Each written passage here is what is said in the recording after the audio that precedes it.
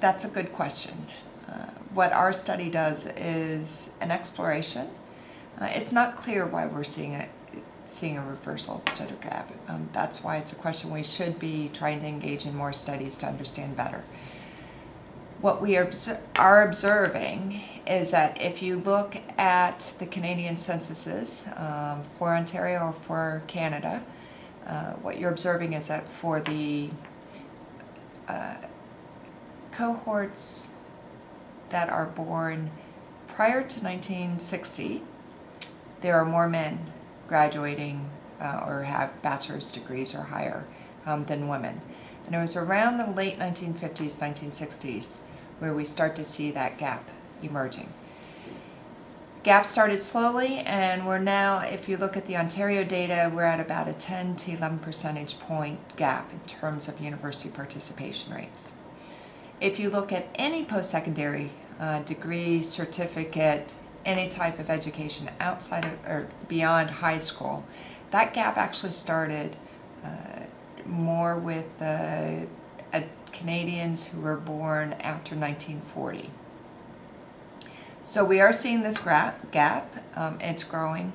Why is it happening? We're not really sure. I mean, what we're observing in the report is that it appears as though it has to do with the decision to go on to university.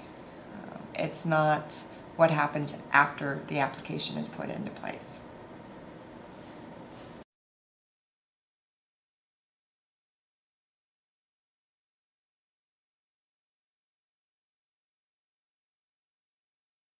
So the concept of tracking, one of the things we do in Ontario schools and is done in many schools is that even before grade 9, but let's start with grade 9. Usually that's the first year of high school. Students start getting a lot of choice in the courses. So if they start taking a math course, they can decide to take, do they want to take an academic course? Do they want to take an applied course? Do they want to take some other type of course? As you start making those decisions, so as the students start making those decisions, that then affects the courses they can take down the road. So if at the age of 12, 13, 14, students start making decisions and don't understand the implications of those decisions when they're 17, 18, 19, 20, they could end up in a stream or in a track that makes it much more difficult for them to go on to university. That is one of the things that is coming out in our study. We are observing that there are more girls taking the academic version of math than boys. And so one of the things we want to explore further is, what about the other types of courses? What happens after grade 9? What happens into grade 10? What happens into grade 11?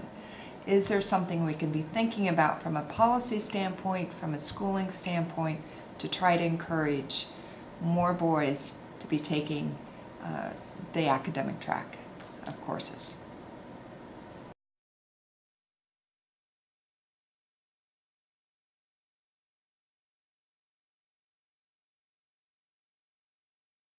If we don't try to understand better what is causing this gender gap, and then try to encourage policies, encourage schooling options that encourage effectively both men and women to go on to university or go on to post-secondary education.